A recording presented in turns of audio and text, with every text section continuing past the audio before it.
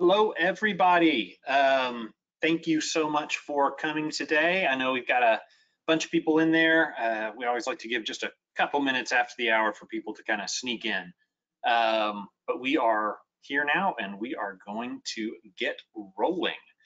Yeah, so I'm super pumped about today. I think field data acquisition, to me, this is like the fun part of laser scanning, of all the different parts of it. You know, planning, you got to do it, but it's not that fun. You know, actually getting out of the field and collecting the data, all sorts of interesting things happen. You have to, you know, adapt, survive, figure out how to deal with it. And so just lots and lots of lessons learned, lots of kind of fun tips and things like that. So with that, let's dive in, do some quick housekeeping here. So everybody on the call is muted, of course, other than our panelists today. If you have questions, please ask that via the questions tool in GoToWebinar. We will try and answer questions on the fly as we go if they're relevant to kind of the flow of the topics. If not, we'll save those to the end and do some Q&A at the end. And the last Scan to BIM Universities, we've had so many questions that we ended up taking an extra 30 minutes to do Q&A after the hour. We will probably do that this time as well. So if you can stick around, great. But if not, don't worry. The session is going to be recorded. It always is. And we will send the recording out. Also, if you ask a question and you have to go, we will try to answer that, you know, either following up through the LinkedIn group, or sometimes we do these kind of separate Q&A videos where we'll answer any remaining questions just on video. So yeah, and then about a week or so after the webinar, anybody that's registered will get a link to that recording. So if you talk to anybody else and they want to see the class, tell them to go register. Yeah, the class already happened, but if they register, then they'll get that recorded link. So yeah, housekeeping done. And with that, let's meet our lovely panelists. Lindsay, would you introduce yourself, please? Yes. My name is Lindsay Pritchard Fox. I'm the founder and CEO of Tiger Builds, which is focused on bringing single source BIM-enabled project planning to the residential market, and that includes Scan to BIM. And I love having a chance to talk about what we're doing, because quite honest, about jumping in with both feet and kind of figuring out as you go and getting a great network of people to support you in the endeavor. So thanks for having me. Absolutely. Yeah, and David, this is your first time on Scan to BIM University. Let's hear a little bit about you. It is. Thank you very much for having me. I'm very excited to be here and very excited to have this conversation with you guys. I'm an application specialist with TopCon Solutions. In that, my job kind of allows me to experience very, well, different types of ways to integrate scanning, like our hardware to software workflows. You know, there's so many different things and ways to get into it, but it allows me to kind of get out into the field and interact with our clients when we're setting up for scanning, to do the training, when we're going to actually process that data, right? So it gives me a kind of look all the way around in that. And you know, as you guys can see, I have 7+ years of horizontal and vertical construction experience. I am the co-host of Brewing with BIM, and I am a certified professional in structure, architecture, and MEP with Revit. Like I said, I kind of get all over the place, and I'm really happy to be here again. Happy to have these conversations with you guys. I'm always ready to learn from other, you know, industry professionals like yourselves and share what knowledge I can. Fantastic. And you actually put us on to Mr. Ryan Sweeney. Ryan, likewise, a little bit about yourself. Yeah, so I actually, before coming to Pix4D, I was actually one of Dave's co-workers, and that's how we got to know each other. It was over at TopCon. But right now, I'm at Pix4D. I'm the channel sales manager for North America. So I basically work with all the resellers on helping them find the right solutions for you guys and managing that whole aspect. But my background's quite a bit more extensive than just kind of working resale or as a salesman. I started my career off working for an excavation company, doing machine control, managing the hardware, installing it, solving it, doing model building, doing takeoff, doing as-built management. We actually got into drones in 2011, 2012, and I've been using Fix4D since then. So we were actually one of the first contractors in the United States doing aerial mapping for construction, and then also got into laser scanning. We had a side business separately for that. So I've done a lot of inspection work, a lot of modeling for like Yale University, and I've kind of had my hands in a lot of different aspects of construction. So I kind of gotten a well-rounded experience in the field, and it kind of helps me take it to, help all you guys out, when it comes to the sales side. And I'm also Part 107 licensed, and, obviously I've been certified by Pix4D as, being proficient in the software and stuff. Fantastic. And yeah, our fifth panelist today is the lovely ZNF 5016 right here. Who will be making whirring noises at some point, I'm sure. But other than the scanner that I happen to have standing next to me, Kelly Cohn with ClearEdge 3D. I run our industry strategy team. I've been with ClearEdge about 5 years. Was at Beck, big design build contractor out of Dallas before that. Texas boy, obviously. Go hook 'em horns. So that's my background. Most people that come to these things have unfortunately gotten emails from me that said come to these things. So all righty. Well, let's dive into our topics. Hit the actual advanced slide button here. So just kind of a loose flow today. We are going to try and roll with talking about some equipment subject matter first, then move into control and coordinate systems, because that's obviously an important topic when you're doing data acquisition in the field. Then go through some field challenges, and then kind of have some time at the end for some kind of pro tips, productivity boosters, suggestions from the panelists. So that is our rough agenda. And so with that, let's open our equipment conversation by talking about choosing the right equipment. So I don't know who wants to dive in first on this, but somebody. I'll take it. Let's go. So let's run with it. Now, I mean, we're seeing a lot of different uses, right? I mean, obviously just with the picture there, your scanners, your terrestrial scanners, your handheld kind of mobile scanners, drones. It's all based off of the usage case, I think, in terms of what data you're really trying to pull, where you're trying to, utilize this data in kind of the downstream process that we really start looking at which piece to use. Now, I'm seeing so many different things with, mobile scanners. We're starting to see the iPhone 12 have that LiDAR data. So we're seeing a lot of like possibilities there. We're just, in all honesty, we're not seeing the precision, you know what I mean? The farther that you get, the more disruption or deflection that you're going to see with those. But of course, they all have their use cases. And I think that's what you got to focus on, is that use case again, and finding what data is going to work and for what you need, that level of detail that you need to achieve, right?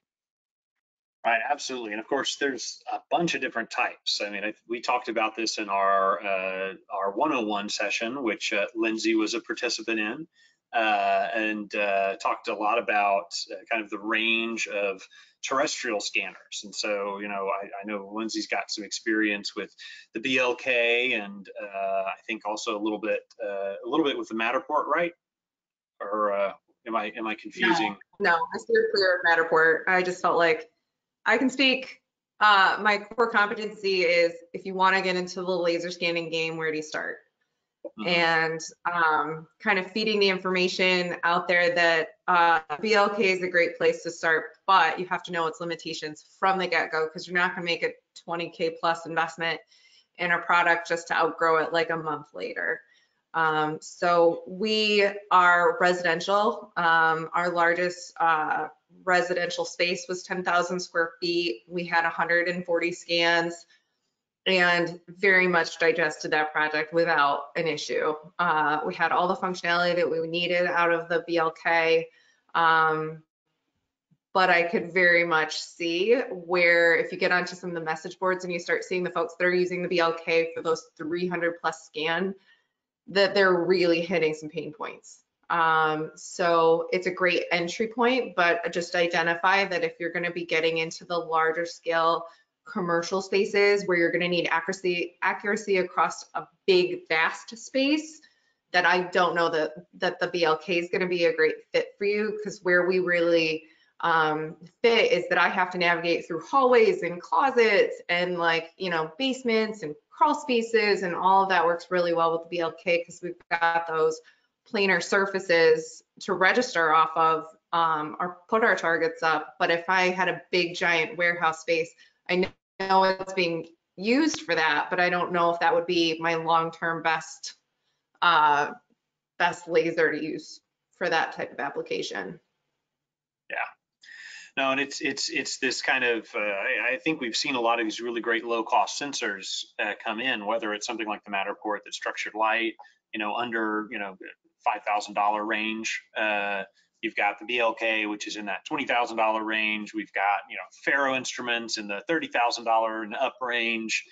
And the thing that we talked about in the 101 class is you kind of have two classes of terrestrial scanners. We've got, what I'll call these kind of fast, quick, go out there, scan a lot of stuff, don't worry about leveling it. These are instruments that have IMUs in them, which that's an inertial measurement unit. Then they're using that to figure out kind of what up is. And that's good enough for these smaller projects because, that error kind of compounds. The bigger the project is, the longer the measurements are. And so when you're dealing with lots of smaller measurements, shorter range, you can kind of get away with that stuff. And then you get to these larger projects, longer range shots, and all of a sudden, that's when you're really going to want some kind of survey grade scanners, and that's the instruments here on the left, right? Which are they have a DAC, which I have just completely temporarily forgotten what that stood for, but. An acronym? You forgot the. I know. Shocking, right? Dual axis compensator. So I mean, you've got these kind of different ranges. Cost, obviously comes with it. Things with DAC usually have longer range because they can handle it, not have huge errors. But of course, there's also a lot of newer technology out of there. Some of the scanners that have those more accurate sensors can, also survey. So that, they can actually measure control points in the field. And we'll talk about that later when we're talking about getting on control in the field, because that's super useful, just being able to do it in the field. And then kind of a newer trend the last couple of years have been these hybrid instruments. So these are kind of fun, because basically they combine a traditional survey functionality like a total station with a basically 360 dome laser scanning functionality, or at least focused laser scanning functionality. Have any of y'all used some hybrid instruments on your projects? Oh yeah, I've used the GTL, and I know Ryan has as well. That is a fun piece of equipment to work with, just, especially with downstream and the processing kind of point, just because the scan's already registering itself from those control points or occupy points that you're establishing with the total station in that sense. But Kelly, one thing I wanted to bring up here was the exciting thing about these hybrid instruments, and kind of thinking about what instrument you need for the job is pairing these instruments together, right? If we can use the strengths and recognize the weaknesses of each piece of equipment, we can start to build that symbiotic relationship with our instruments and say, okay, the GTL is great at, giving us the control points and doing this scan, but it does take, if we're getting a high level, like a high detail scan, it's going to take 4 to 6 minutes to get that scan. And are you trying to do that every setup through every scan for this building? No, that's a lot. But maybe we could go ahead, use the GTL and maybe combine it with one of the mobile scanners that are maybe not as accurate, right? But then we can kind of walk through and then use the control points in those GTL kind of scans or those more precise scans to tie everything together and bring in some of that, you know, kind of faster. I mean, essentially, it's just a way to figure out how to optimize the time that you're on the site and figuring out less setups. Because I mean, with a mobile scanner, you're going to be able to just go ahead and walk through, or, you know, maybe a small setup, go ahead, take it and go. Whereas something like, you know, the GTL, we do have to set that up. You have to make sure it's over the control point. You have to make sure it's level. There's an entire process that you got to do to get that. So it's just figuring out that optimized kind of timeline of how long do you want to be there? Where, what scan kind of plan do you have? What map are you laying out? And where can we optimize some of our other instruments and kind of, you know, just spend less time on site, but really also get the good data, because that's another, you don't want to just rush through everything and then you get to processing and next thing you know, you're spending, you know, a week or two, if not more, trying to bring this data together.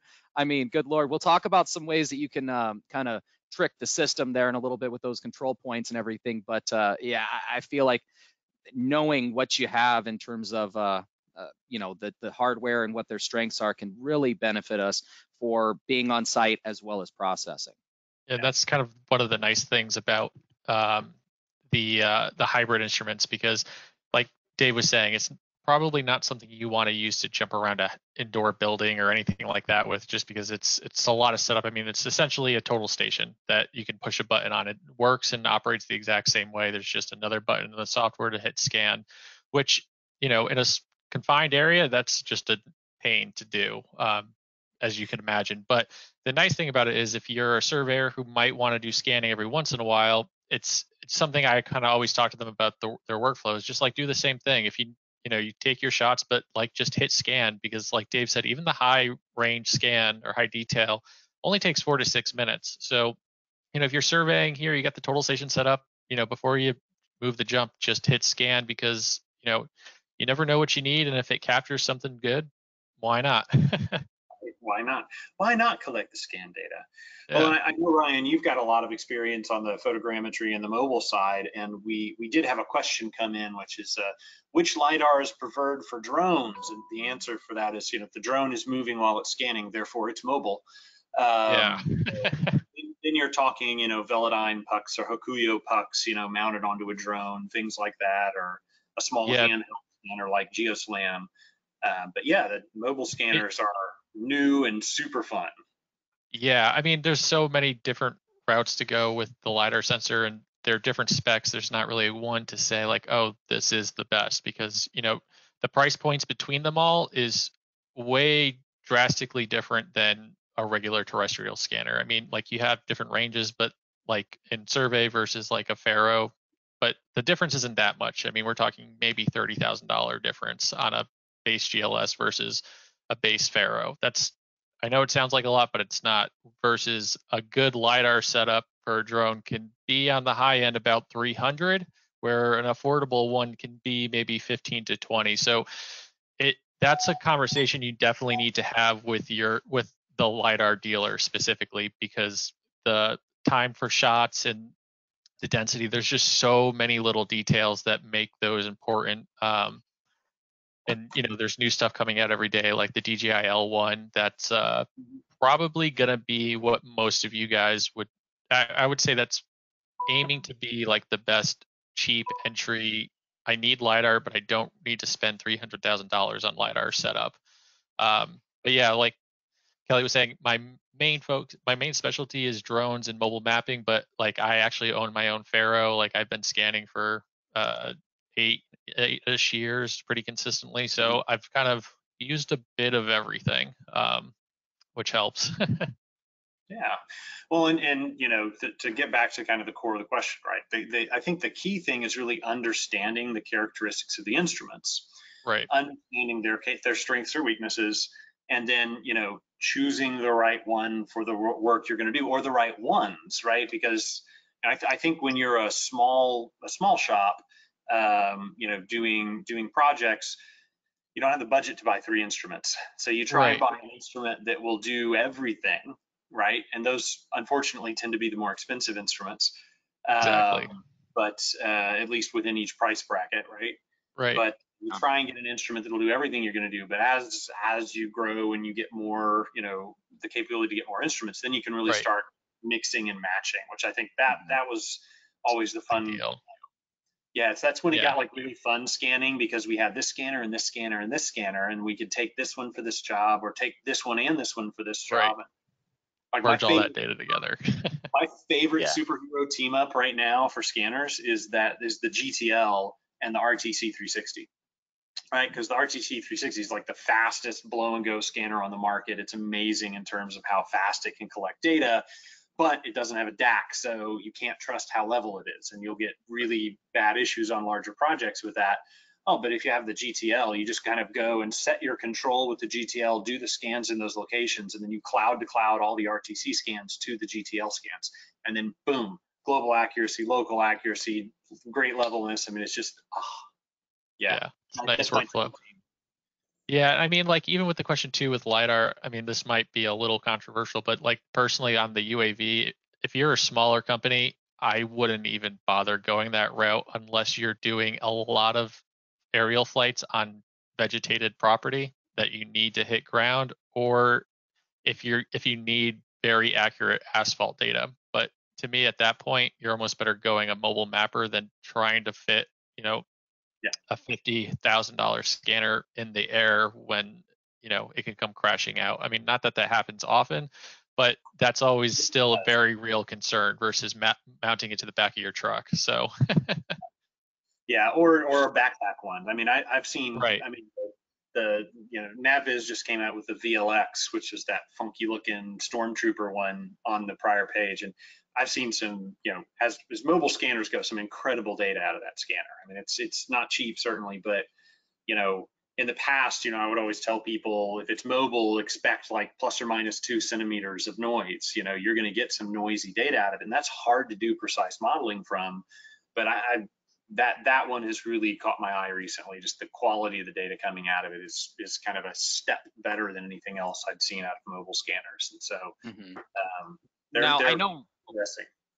I was going to say, I know we're going into it anyways, but there are, as we're going to get into the control and coordinate systems kind of conversation and what you can do, there are things you can do with these scanners, the terrestrial or the drones, that you can improve the results that you're going to get. So certain things like these ground control points or targets, or certain things. There's we of course want to talk about that here, but you may need to use something like that. You can pay for maybe a cheaper kind of scanner or mobile mapping device that might partner with, of course, like I said, targets or spheres, balls, or whatever, you're going to put up there, ornaments in some case.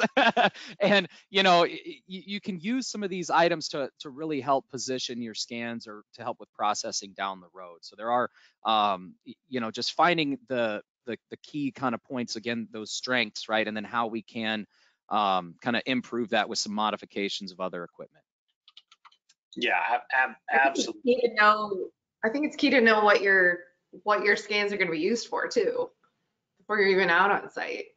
So I have the benefit of having it all be like internalized, but yeah, if you're picking a scanner and you don't know if it's going to be used for MEPs, or knowing all of that, knowing what your data needs to be used for is key when you're selecting the laser, and also when you get on site, how you're proceeding through the scanning process.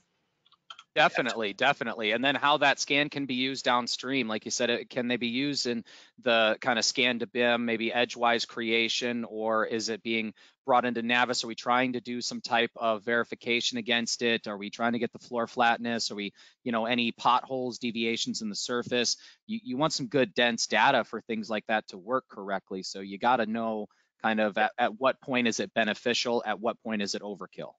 Which is something we discussed at length in the 102 webinar last month. So by all means, if you haven't seen that, go check it out.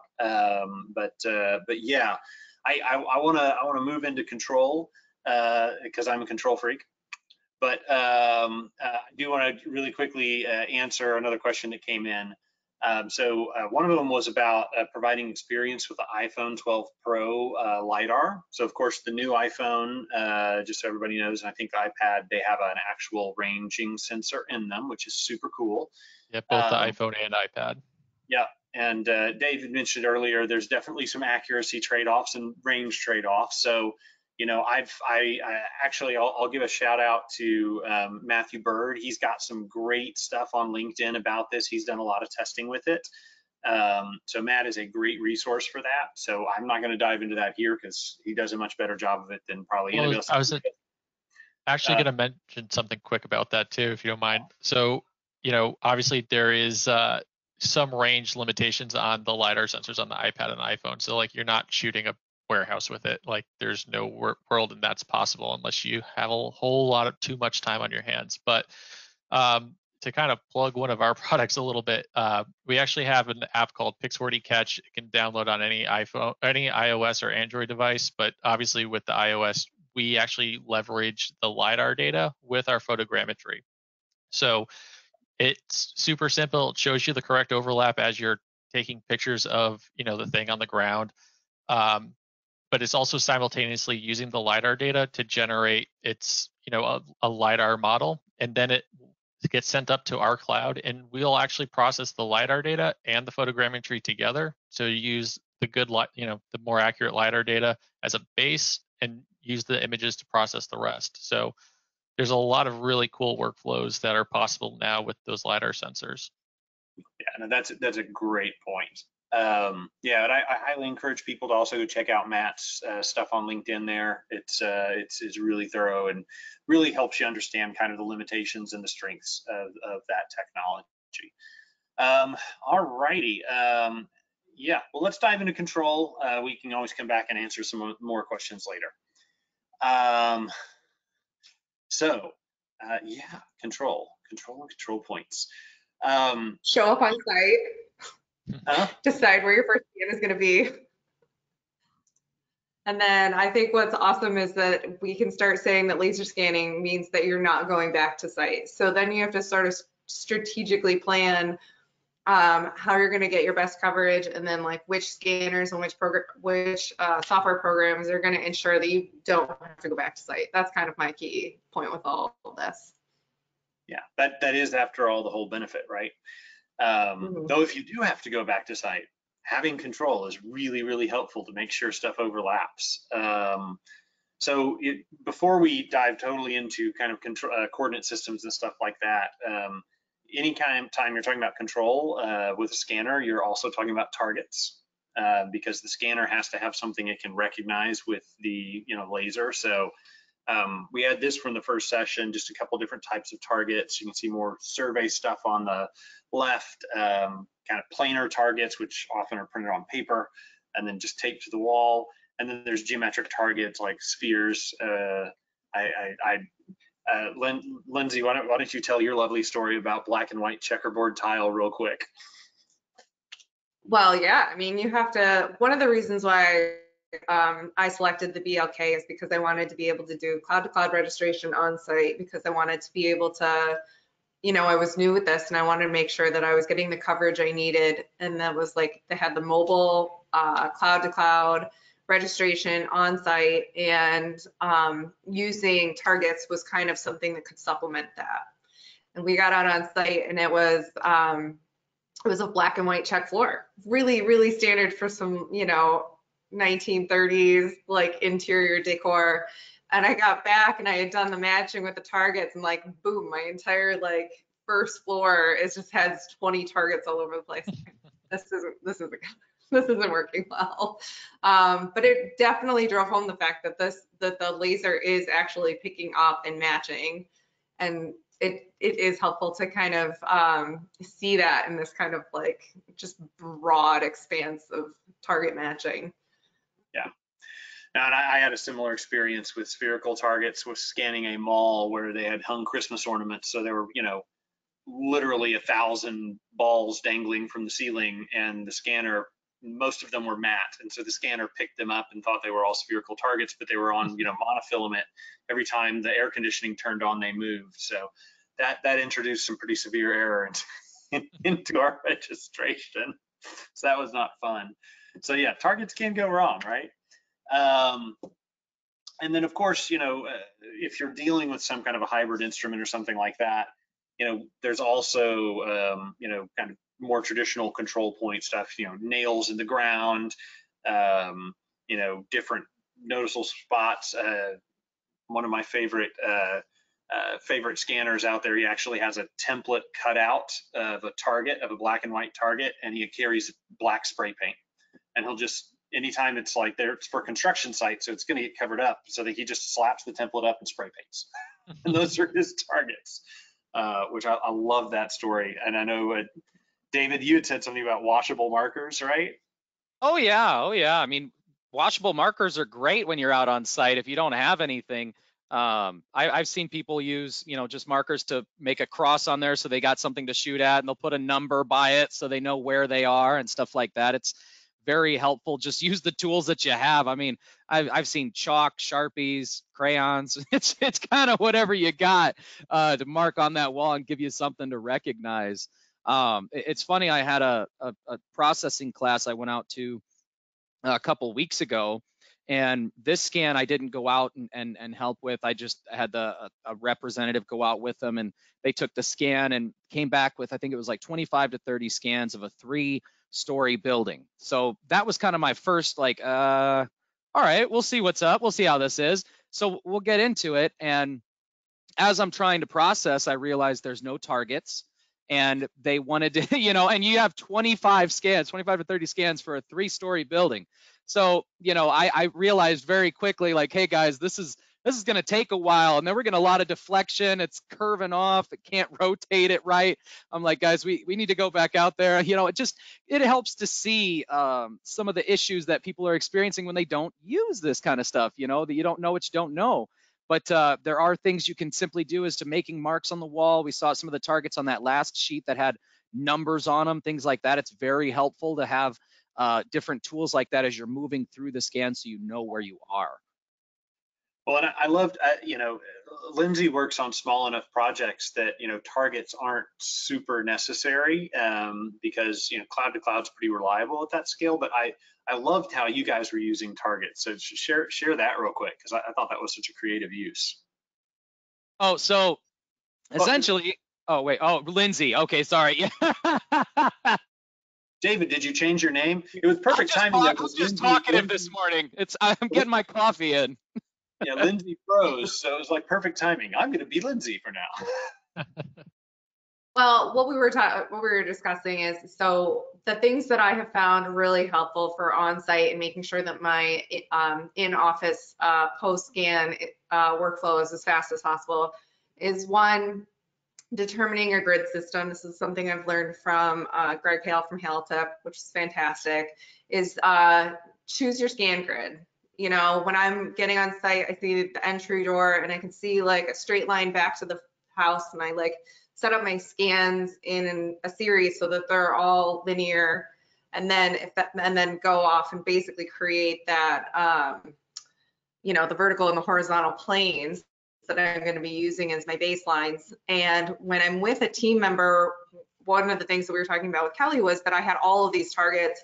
I didn't need them for the wall, and I could strategically place the targets on the floor for a member of my team so that they knew exactly where to set up the next scanner. And it's interesting because when you're determining where your scan locations are going to be, sometimes it's like, how far off can I put them so that I don't have to do as many scans? However, when we were trying to stay to that grid system, because that grid system is helping me post scan processing, is you'll do those scans maybe closer or staggered in a way that you wouldn't necessarily get maximum distance. So being able to strategically place a marker on the floor for where the scanner is going to be for your team, and then you can just move through the entire property and just have it all planned, was fantastic. And then knowing that when you're going up those stairs that you're going to get the overlap that you need is really useful. And I think that's one of the unique ways of planning out your scan locations. Yeah, I think I'm sorry to interrupt. Well, I got to keep us on schedule. I'm sorry. Yeah, I know. I want to talk about it. I'm like, oh man, yes. The scan, the maps, the planning, it's huge. Yeah, we're gonna run out of time. But yeah, and we had some great planning content in the prior session, talking a lot about how to do that grid system, all that stuff. And actually, one of Greg's team was there, Samantha. So by all means, check that out. Shout out again. But quick pro tip, because I know these are handy for people. And this is something that I think a lot of people don't know. But when you set up targets, don't set them all up at the same height. I've noticed that when you take a newbie out scanning and you ask them to hang targets, like you give them a stack of paper and they walk around and they just go slap them at head height on every wall and column they can find. And the whole point of targets is to find unique geometric shapes between the targets, triangles basically. And the height is yet a third dimension for you to achieve unique dimensions. And particularly if you're going into a building where you have like column bays that are equally spaced.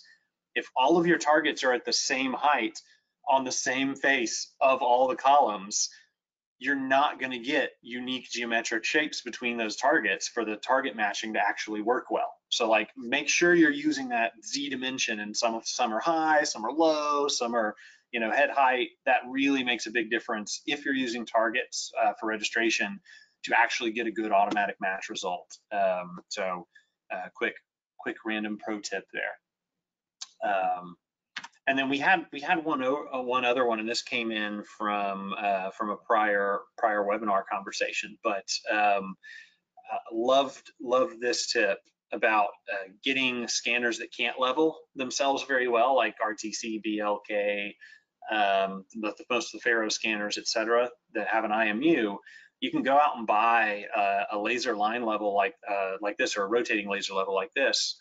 They're really nice and accurate at a reasonable range, and you can go hang targets exactly on that laser line, and then you can set an elevation on those targets, and then that will actually take your data and level it out. And you can do that in recap even, right? So you can go hang, you know, 3 or 4 targets where that thing scans them, set that in as a little CSV file, and then boop, all of a sudden your stuff is leveled. And so it's a huge help in terms of dealing with some of these scanners that maybe don't do a good job of leveling themselves. So wanted to throw those two out there.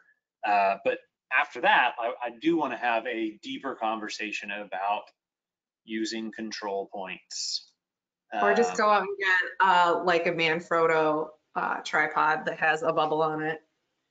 Yeah, and again, don't use the one that comes from BLK at all. Just throw it out, and I'm the most frugal person you can meet, but no, hard no, definitely don't use it. I think it's cute that they tried to get it so that it fits in the bag so perfectly, but no. Nice tripods. Don't skimp on accessories. That's like another huge tip that I give people. It's like you buy a $80,000 instrument and a $800 tripod. Like, come on, people. Like, get the nice tripod, get the wheeled cart, get the accessories. It's an $80,000 instrument. Get the most use out of it, right? Get the good accessories for it. But yeah, because if you need to get the control set up, you've got targets and all this kind of stuff. Usually that's shot with a total station. Somebody's got to go out there, unless you've got a hybrid instrument, somebody's going to go out there and shoot those control points for you. There are some exceptions. You know, you can do assumed. I mean, there's 3 different types of coordinate systems, kind of, right? There's kind of like an arbitrary one, which that's what happens if you don't set a control system. If this is the 0 direction of the scanner and I set it up right here, the center of the scanner becomes 0, 0, 0. That's how the scanning works. That's an arbitrary coordinate system, right? But a lot of them, you can actually set them up, point them a direction, and give that point a location. So like if you've got a laser plummet or just an old-fashioned plummet even, you can actually set up on a point, give it a value, and decide that this is 1 foot, 1 foot, 1 foot, and then shoot north with a compass and say that's north, and you'll at least be close. And then you can go to, like, you know, project coordinate systems, getting on something that'll match the drawings or the model, or going all the way to survey coordinate systems. But we were discussing that to create origin to origin for, you know, your scanned BIM. So one of the things I've said on the last is set your origin in your software, and the BLK will automatically set the 00 at the first scan location.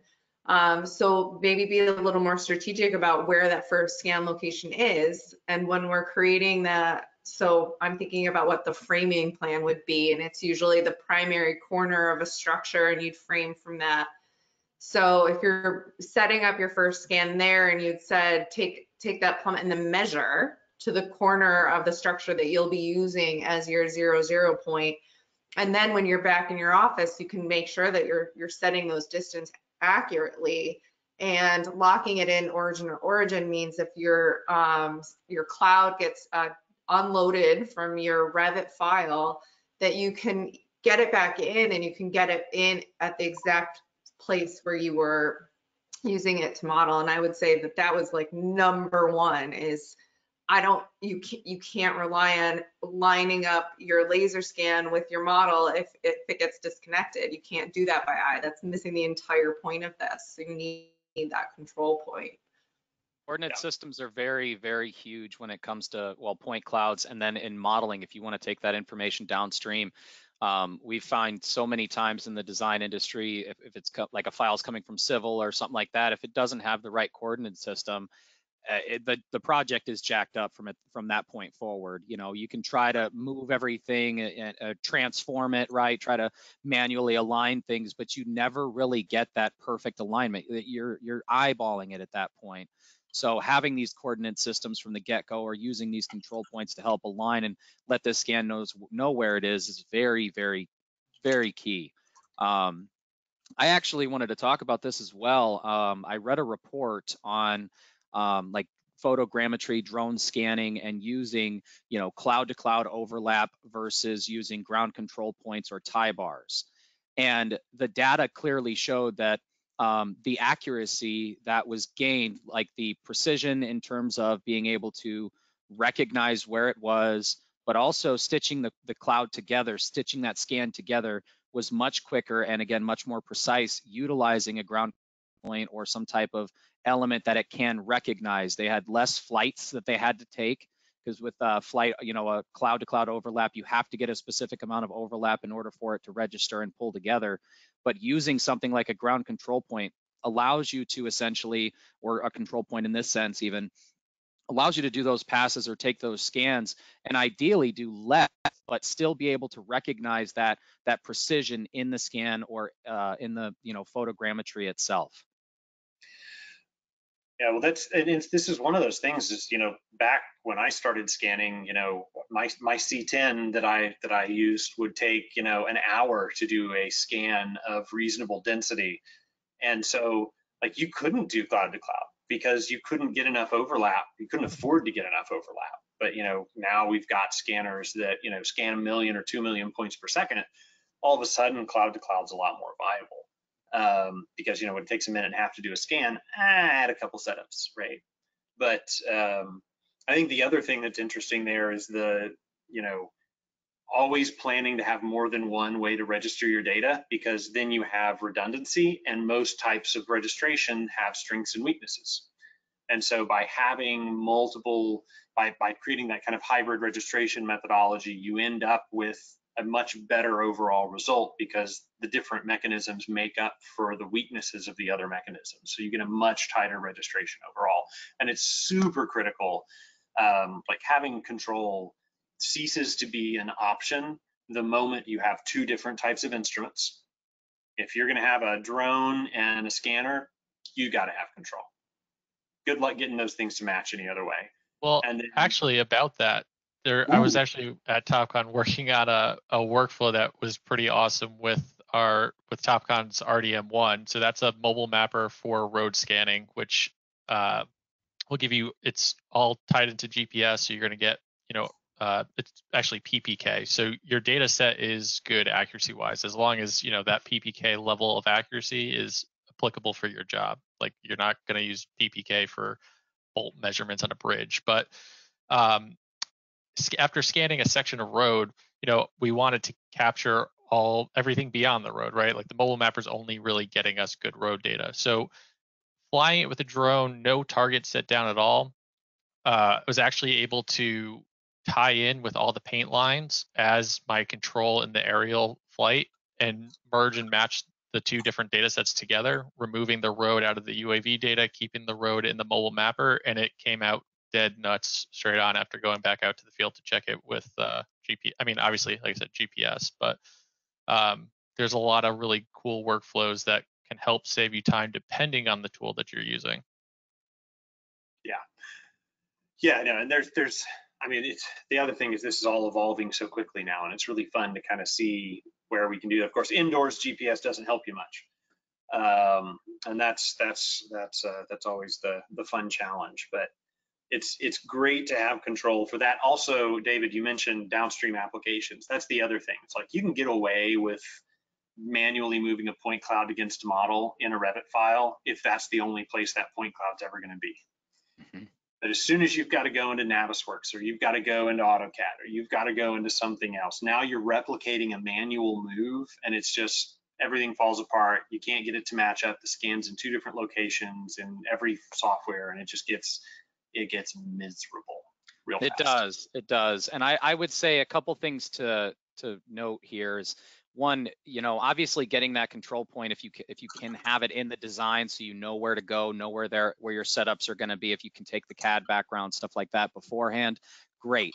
If not, make them set as we were talking about earlier, set up your control points like these guys here on that picture just painted. They use some paint on the ground to set up this control point. Just mark it out and leave it there for other people to use. You know what I mean?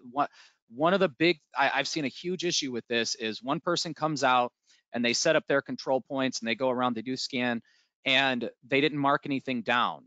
And then someone else comes out and they have a different idea of where these control points should be, or they have a, even if you come out the second time and the person has forgotten where those original control points were. Once you start moving that's when your model just at that point, the point cloud will start overlapping. It gets confused. It's just better off if you notate that when you can, right? Just put it on the ground, whether it's something temporary or you're nailing something into the ground. Just put something there so others can utilize it moving forward. I wanted to get the panel's thought on so I had a project come in, and so there's lots of scanners, but there weren't a lot of BIMers. So I was asked to do a K through 12 project, and the scans, huge data, so they split them into exterior and interior. What happened is that they split them so beautifully from exterior to interior, they didn't actually create any overlap for me to tie them into.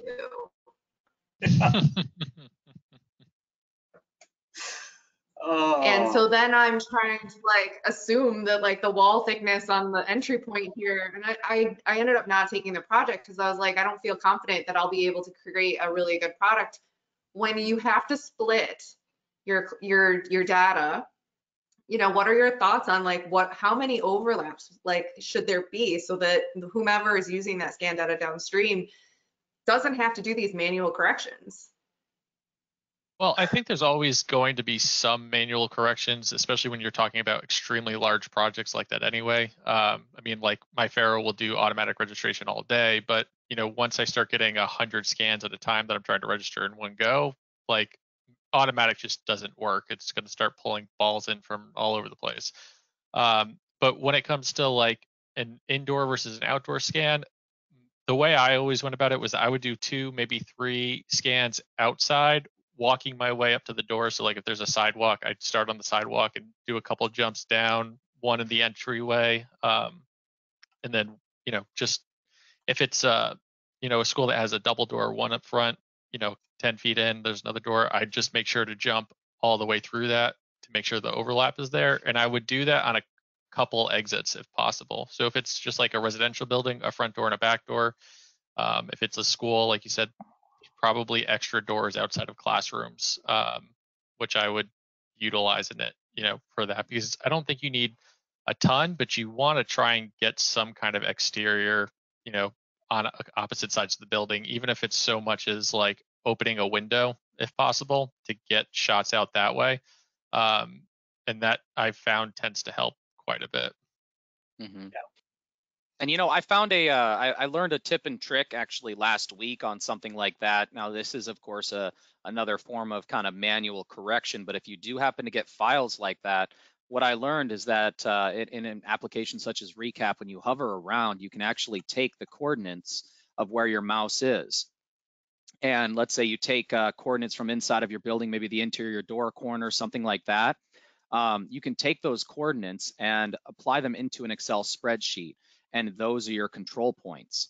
And essentially, you'll take a few of those from around your building, around your scans, get those control points, those measurements. You bring it in from Excel into Recap, and your scan will align based off of those coordinates. Yeah, it's a very cool workflow. Yeah, no, there's overlap from interior and exterior. Yeah.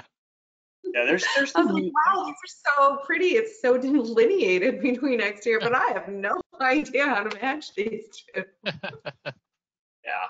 Well, and again, that's where having a control system is helpful. If that, then the scans don't have to overlap, right? You can have great delineation between two data sets as long as somebody carried control and tied those. Then you're fine. But if you're doing cloud to cloud, yeah, you got to have overlap. Otherwise, it's not going to work. All right. Well, let's. As much as I would love to keep digging this part of the conversation, I do want to hit some of the field challenges, though we've talked about some of these already. Choosing the right scanning settings. We talked a little bit about that earlier, so I'm just going to jump that based on time, and want to talk about in-field registry. No, we got to cover one thing.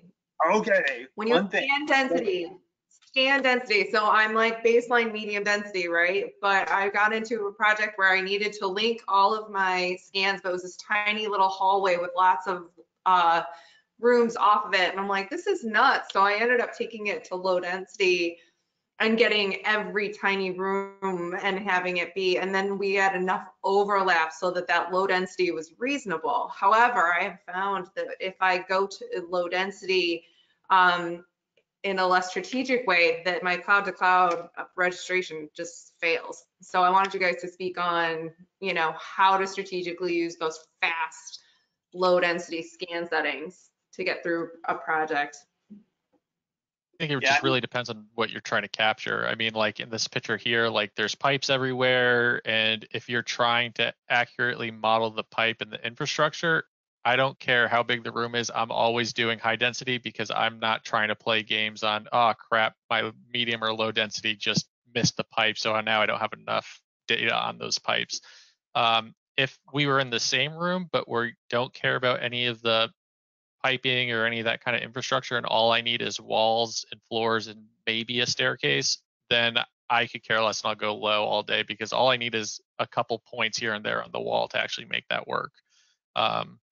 So I think it really just comes down to what you're capturing and why. Yeah, and it's understanding on a lower density that you're going to need more of those scan locations, I think, for that overlap to get it, because you're not getting that many points, right, to get it to recognize. So I think you're going to either concentrate on getting through this quick, because of course the lower scan density will be a faster type of scan. But again, as we were talking about, bonding those together with those hybrid elements, those hybrid kind of hardware there, if you can use it with something else, like this is where we can be a little bit quick. We're in a hallway and we just need the walls, the floors, the ceiling, things like that. There might be a couple doors. There's not a lot of detail in here. Great, I'm going to scan this on low density or use my mobile scanner. But if there's a lot of detail in here, I need to go ahead and get that high level detail, especially if I'm going to do any type of scan to BIM. If I want, let's say edgewise in this case, to run through it and recreate my pipes, I need that high level of density in order for that creation. Otherwise, I'm going to be spending all day trying to draw polygons and extract it, and it's just not going to want to work for me. Yeah, well, I will say though, like the most common thing that I see is people grossly overscan. So I think people usually overestimate the density or overestimate their need for density in a lot of situations. Fortunately, on the software side, it's pretty easy to do unification and things like that to cut the density down. You can't add density. So, I totally agree with Ryan's point. That's a better mistake to make than underscanning. I honestly always lean towards using high density more than I do anything else, because I mean, with the exception of a couple scanners, if we're talking about 3 different settings, not all the myriad of other things we can do to make a scanner take forever. I always err and lean to, in general, a higher density scan, because there's never been a point in time where I've said to myself, crap, I took too much data out of this job site. There's never been a time where I've said that. But there have been times where I've said, crap, I wish I took a little more detail in this model. So I'm not generally a huge fan of using low in any situation because of that, but I also work more towards the scanning side as opposed to a residential kind of scan. But yeah, I did. Oh, sorry. I don't want to take it away again, but I wanted to say I was thinking about something else here. Another kind of field challenge that I dealt with recently was a client actually went out to the field and he was working in a crawl space, and he wanted to get the structure, just kind of the piers and footings of how this crawl space was laid out. Well, he didn't know if he needed to go through there and string lights so he could take the scan. And as I'm talking to him, I'm like, well, yeah. I mean, it depends on what you're trying to get there. If you want the scan kind of colorized based off of the images, yeah, then you need that color. But if not, your scan can work in the dark. You're going to be looking at intensity or maybe, grayscale or something like that to see what the elements that you're looking at from that scan. You might not be able to see the images. So there's going to be kind of little tips and tricks you're going to look at when you're going to set up based off of the project itself and what you're scanning. If you're, just trying to get those piers, things like that, like I said, yeah, you don't need lights down there. You can take your scanner, set it up, take your scan, and you'll get all of your data right there. But again, if you need it colorized, you need more detail, okay, yes, you're going to need some light. I think this begs for a scanning after dark podcast now. Yeah, let's do it. But yeah, settings. I think the other thing, I want a one-word answer though. One-word answer. Images for every setup. Yes or no, David? No. No. Sorry, Ever. jumped the gun. Now I'm David. No. We're switching roles again. No, I'm gonna say no. Ryan? yeah, no, absolutely not. Heck no, right? Yeah. I We mean, get that question a lot. I figured I'd cut it. They're wonderful, but they add to the data size, they add to the processing time, and for a lot of deliverables, they add zero value. And so, Right.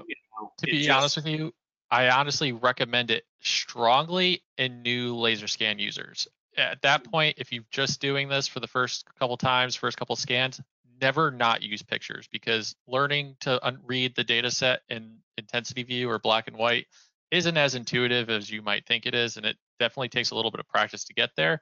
But once you're comfortable looking at the data in that view, unless someone literally pays you a good amount of money more for color, never ever use color, and it's not going to help you, and it just makes your life more miserable, and it's going to take you infinitely longer to collect the data set. I mean, honestly, I think like with the GLS, for example, if I forget the exact times, but say the highest density, highest accurate scan that can do will take an hour. If you add photos, it's over 2 hours to capture that data.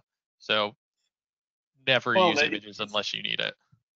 It's almost worse for the higher quality, right? Because if you're talking about the RTC, right, like it'll scan in 45 seconds at a reasonable resolution, but the images are going to take, it's not another 45 seconds, it's another minute and a half. So it's a 3x amplification factor. It definitely images 3 to 5 times if you don't, the amount of time in the field than if you don't take images. So the qualifications all make.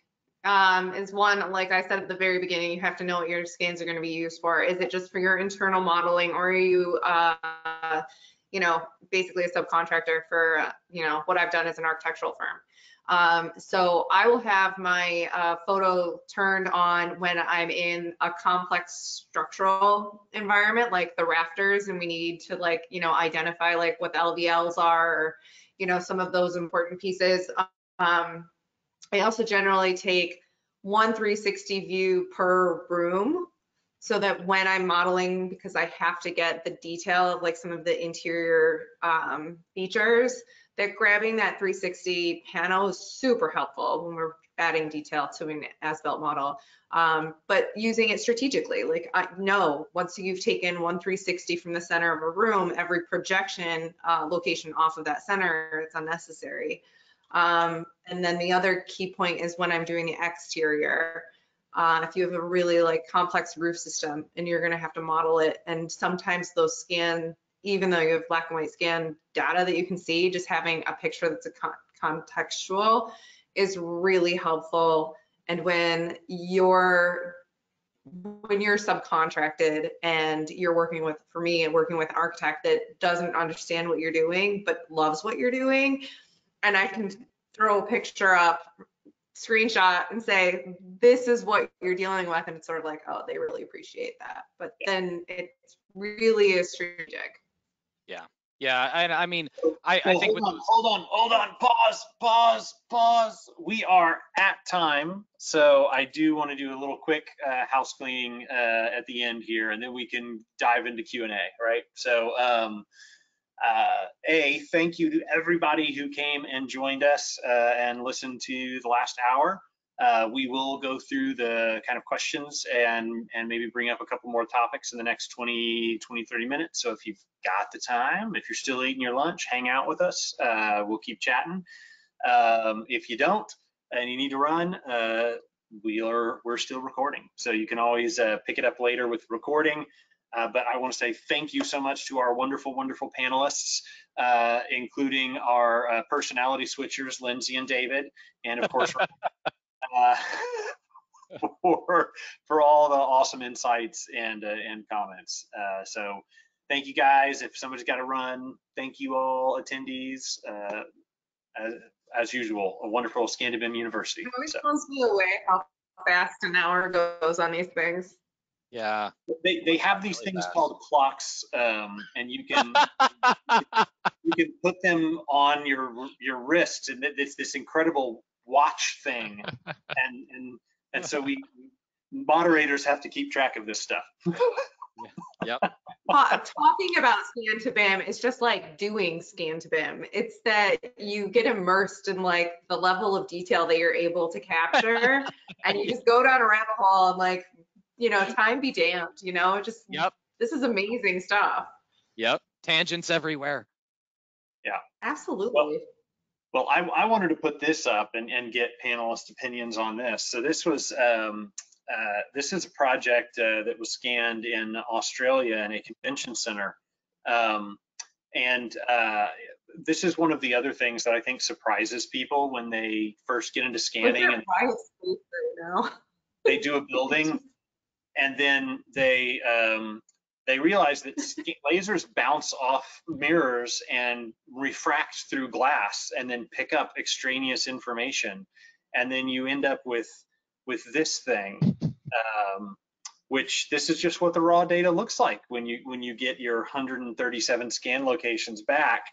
And, probably 40 to 50% of the data on this project had to get deleted because it was all through glass or bounced off mirrors or bounced off glass or reflective ceiling tiles or stuff like that. So one of the questions that we had come in was on dealing with reflective or refracting, clear, transparent materials. So anybody have some good tips or advice on dealing with these things in the field? Obviously, there's lots of stuff in back office processing, but that's next month's class. So any kind of in the field tips that you guys have collected over the years? Yeah, so this happened to me before. One of my first scans. So I know the pain all too well, and it took it took me more time to clean the scans than it probably would have taken me to actually survey the damn thing. But what I do on projects like this, where you got like an entire wall that's just window, if you don't need if you don't need that exterior wall to be super accurate, I just take a tarp and hang it up across the entire thing. Like I'll get a big canvas tarp and just stick it up there however I can and roll with it so I don't deal with those reflections. But there's other ways. I mean, if you just get like a roll of paper or something the width of the window, tape it in the window, anything that you can do to block that out. Also, if you're going to do like paper, I'd recommend going like a color, not necessarily white, because you can probably still see through it, and not necessarily black, because black presents, like a dark black presents a whole nother layer of problems. But like if you absolutely needed it and you didn't have paper or tarp, the way I would like, there's really not a good way to go about this without covering them in some sense. Like if you need the accuracy of the, you know, the metal holding those windows together, you don't have paper to like get it in between, I would do one pass using cardboard, canvas, anything to block the windows on the interior scans, the initial interior scans. And then I'd honestly probably come back, take the cardboard off, and do another separate set of scans of the window picture itself and focusing on that. That way I have one set of rooms that are ideal, and then I have another set where it's a lot easier to clean this mess up if I know I only need the window frames, because now I can do an area delete and just only keep the general area of the frames, and then I can go in and delete the reflections a lot quicker and a lot easier than trying to delete all of this nonsense noise inside of the building. Yeah. Yeah, no, and it's Craft paper, Right. Yeah. sticky back paper. not white, not black. I've also really enjoyed the baby powder mixed in alcohol. That works surprisingly well if people don't mind cleaning the baby powder later. But you know, it doesn't have to be like completely tarped over. It just needs to have enough that you'll get a bounce off the glass. So like, don't clean the windows if they're dirty. I have dogs at my house, so when I scan with the scanner, the bottom half of the windows show up from all the nose prints, and then the top half of the windows are clear, and I get data out of them. So, you know, dogs is another pro tip. Just take really big dogs to all your projects and have them nose over the windows, and you'll get them in your scan data. Yeah, just lick the windows first, right? Just lick. But don't lick the scanner. Unless you are wearing big gloves and you can't touch the button. Oh, there you go. There you go. See, we did get that tip in. There you go. I also Absolutely. like using the painters, the stuff you put on the floor for painting to keep anything off, and painter's tape. That stuff works really well. It's pretty thick. It's brown. It usually works pretty well. That's like canvas tarps. Mm-hmm. And if we've got some questions in here about transient noise. Well, that's what I call it. Moving objects in your scan. And we actually had this picture from one of our prior webinars. I love this.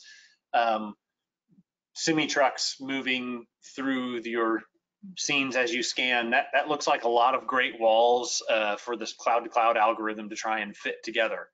In fact, there may be more truck than there are actual walls, at which case you start to have real problems with your cloud-to-cloud registrations, right? Yeah. Well, going back to the last one, so is that are you able to do cloud to cloud with that in that all glass building? And does that make it better, or is that? Oh, it doesn't make it better, it makes it worse. Yeah. Yeah, so like this is, and we'll talk about this in the next webinar, which is coming up, but basically, you know, this is why before you do cloud to cloud, if you have this stuff, you have to clean the data first. Clean the data, then do cloud to cloud. Otherwise, you'll get massive errors as a result of all these little things. But Well, that was like a new and fancy thing I discovered when I was in Register 360 versus Recap, is being able to clean the clouds, individual cloud points. Yeah, that's a huge thing. And some of your processing softwares will also recognize it. I've seen they'll also recognize when there's movement, and it'll help to automate cleaning up the point cloud to take those out. Whereas in like Recap, if I see that, I try to delete it. It just deletes all my point cloud. It deletes all the points. They're gone. To be honest with you, like if you're like cleaning this up manually prior can be fairly time consuming. Depending on the project size and the amount of scans, I tend to just be like, and it depends on too what you're looking to get, right? Like if I'm just looking for the asphalt here and not necessarily like pylon structures, because that presents a whole nother problem while you're trying to clean this up. But I would honestly export out these scans with this heavy noise separately as their own LAS, LAZ file, and then run it through one of the various programs that does very good ground extraction. Yeah. Like pretty much everyone has it. So I would just run it there, get rid of the trees, get rid of the cars. Now I have a good LAS, LAZ, and then bring it into recap to stitch it, however, whether it's cloud to cloud or targets. Yeah, and it's one of the interesting things is that I feel like that is really far along on infrastructure, but that functionality does not work at all inside vertical construction projects. It's just you're down to manual cleaning with those. And so right. There's a couple other good pro tips. Usually that data is a much lower intensity, so you can do some selection with intensity filters and get rid of a lot of data that's through glass, but you risk losing data on things like ductwork or other surfaces that don't scan well. So there's some stuff like that that you can do. Range, somebody actually mentioned using range filter. If you've got a lot of data coming through glass and your scans are close to it, at least with those scans, you can kind of cut the range down and then just automatically clean up data that way. But yeah, on the processing side, there's a lot of stuff to do potentially. And we've got a question here about in-field registration as well. And so this was one of the topics we'd wanted to talk about today. But I think, we've all heard horror stories, right, of people doing the scanning, coming back in the office, and the registration doesn't work. And so, like, to me, I always warn people, in-field registration is never the final registration. And that's because they don't let you do a lot of things that you want to do to kind of tighten up your errors and do all this other stuff to kind of make sure you're getting a good deliverable. Plus, you can't really check it very thoroughly in the field. But it's a phenomenal way to make sure you've got enough setups and enough overlap and you've got the right data for you to get a good registration once you get back in the office and to have a big head start on that stuff. I don't know if anybody wants to elaborate on that. I mean, Yeah, with that, a big exciting moment. But you can go first, right? It's okay. Okay, sorry. Yeah, I mean, when it comes to like struggling to register back at the office, this is gonna sound a little weird, but the way I've always gone about it is making sure I have a couple different ways to, a couple different programs that I can register it in. And generally, I've always used two. It's either the default one that comes from the manufacturer, so like Scene, Leica's, what is it, Reality Capture app, or I forget Register. the actual name. Register, yeah. Too many names. Cyclone Register Yeah. 360. Cyclone, right. So I start with that. If that's giving me problems, I'll bring it into recap. And I've honestly never had a project I couldn't get to register into recap. As long as there was some kind of overlap, I've never had a problem in recap getting them to register.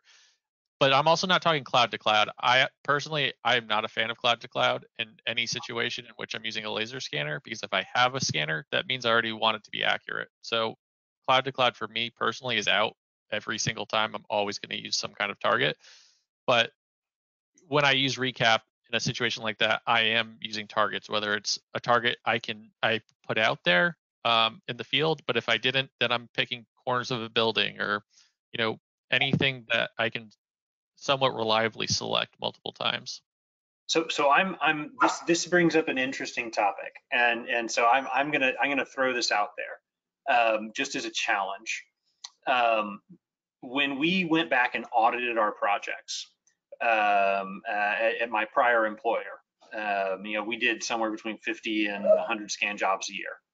We discovered that cloud to cloud was consistently more accurate than target or survey based. Consistently more accurate. And because you don't have to level a pole perfectly, you don't have millimeters of error coming from not perfectly leveled poles on targets, you don't have millimeters of error. Now, that would be local accuracy within about 100 meters, right? So within a space, we got much better registrations out of cloud to cloud. Over the entire building, we would get worse error from cloud to cloud, which is precisely why I'm a huge fan of hybrid registration. Because within a very small area, if you use targets or survey control, I guarantee you, if you zoom in on the wall and color by scan, you will see multiple lines for that wall. If you do cloud to cloud, you can get those things down to a single line. but that error will compound over, 300 or 400 scans.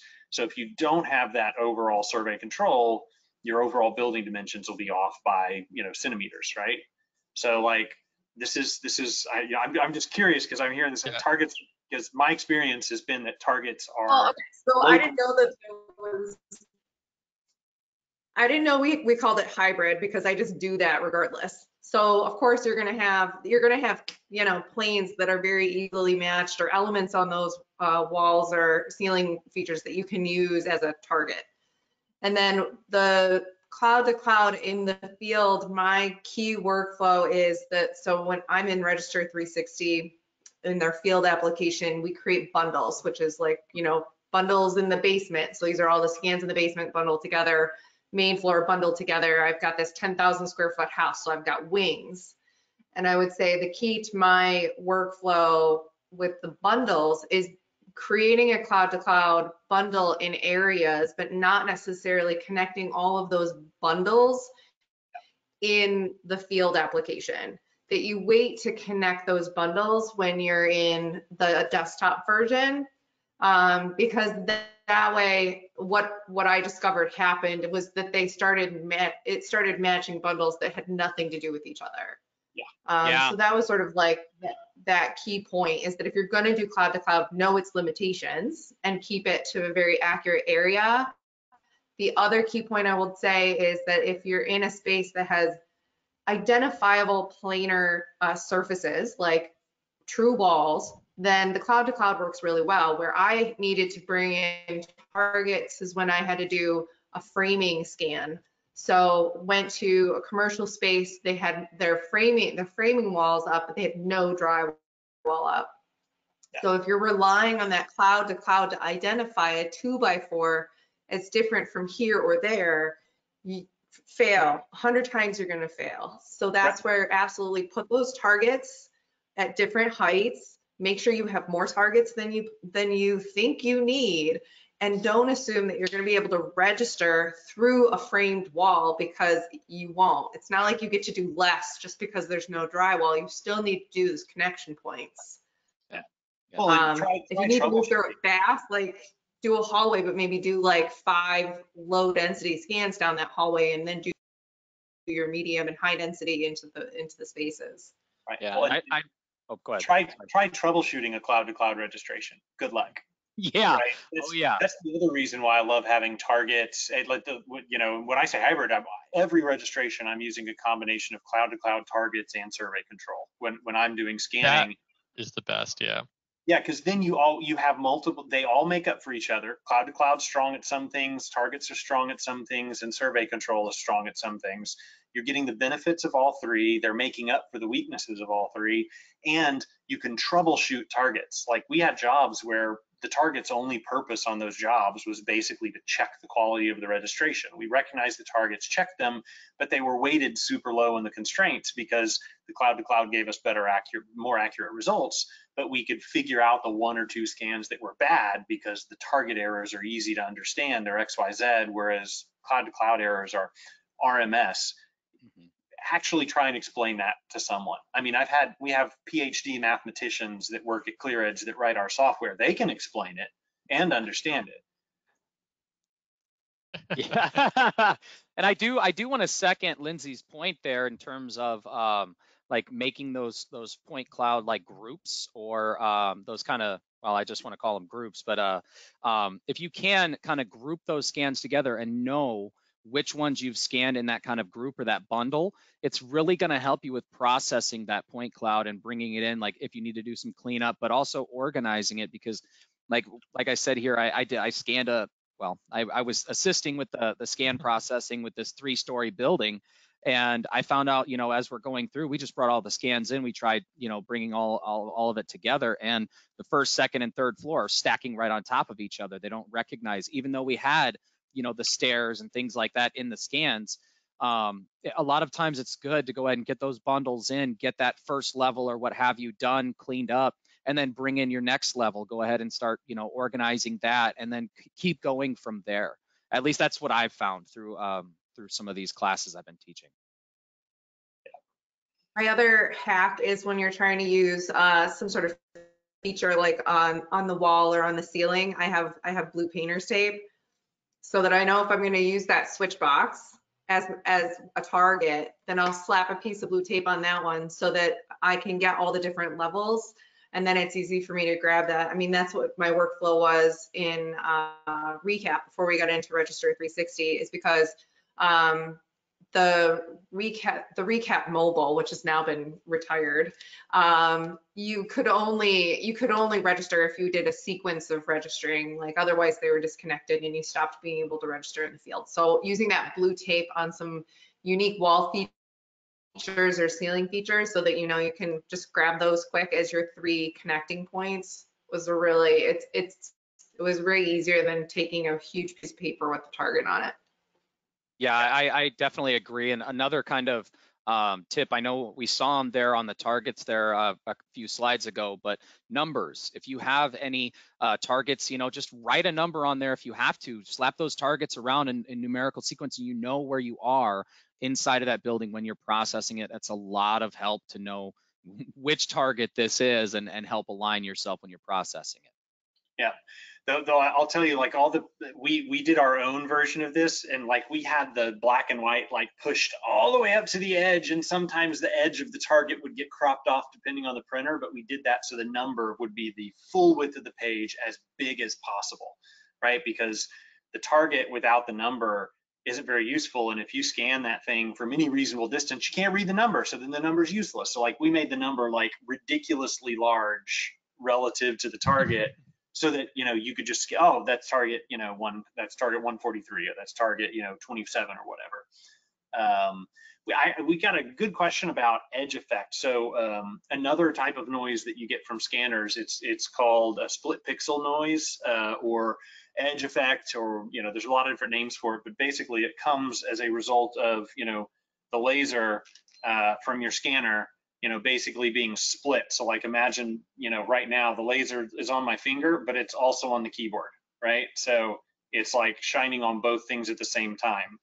Depending on the hardware and the software, the pixel will, or the measurement will either be here, down on the keyboard, or right in between the two.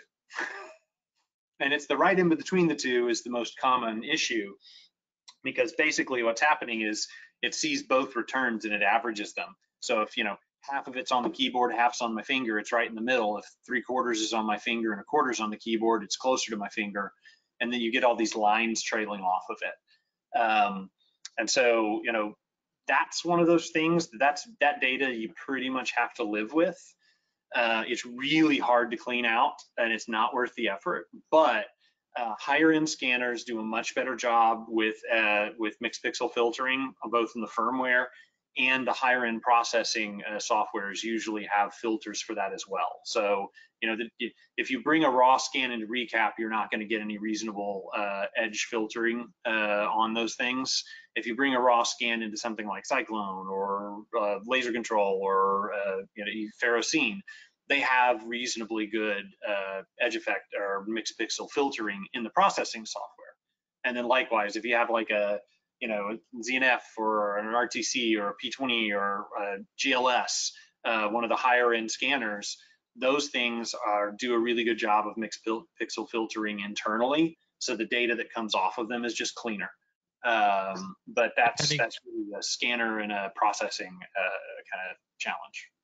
You're saying like what we were talking about earlier, you know, using multiple tools for a project and how that's kind of fun when you have the option to. Like depending on what you're doing, obviously if you're doing ducts where you have tons of them, it makes it very difficult. But we're talking like say walls where you have to model those walls and you really just don't want that edge effect. I mean, that's kind of where you can start to bring photogrammetry into to kind of solve that problem, because it's, you know, depending on the camera, depending on how you're capturing it, you can get extremely tight, good data using photogrammetry. And it's kind of where you can start to merge that kind of data set in with the LiDARs and stuff, or with the, you know, the terrestrial scanners.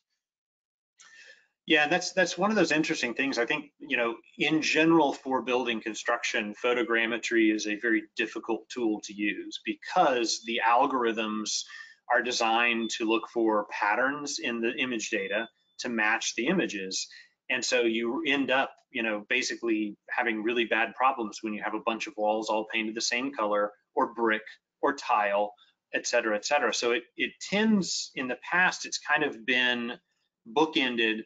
Photogrammetry is really great for kind of aerial photography to get overall building, get rooftops, because fortunately when it rains and you have water stains on the roof, that is a naturally non-reoccurring pattern. So you get roofs really well, you can get parking lots, the kind of area outside the building. It's also been really good at historic preservation. And people think, oh, well, photogrammetry, its accuracy is low. Well, no, its accuracy is related to the size of the pixel. And so if you have a really high-end DSLR and you're, 18 inches from a statue, you can get sub-millimeter accuracy out of photogrammetry. You can get incredible accuracy, but you also take like 1,000 pictures of one statue, Right. And I think like depending on like indoors, it's actually getting a lot better now with like the iPhones being able to capture photos, as well as some higher end cameras that actually have like, the IMU information that can apply to the EXIF images. But like, I mean, even using an iPhone camera right now, you can get extremely nice looking data that solves that problem. And because because of the software, a lot of photogrammetry software, ours included, has ways to account for those kind of similar geometric shapes in a typical building. We actually can use those to help better process the data so it comes out even cleaner. It's getting better all the time. And using video to do photogrammetry is another great way to improve that, because you get much better overlap frame to frame. So really, really fun, exciting stuff happening with photogrammetry indoors, certainly. Looking forward to that over the next year or two, see how far it goes. But we are at our 30-minute after cutoff. I am going to end it here. We do have a couple little questions left that we didn't quite get to, so I'll follow up afterwards with people as soon as we can. And just two quick plugs. Obviously, next Scan to BIM University will be a month from now. That webinar is going to be focused on processing and registration. So we'll have some great panelists for that and really be talking about the next step in the process.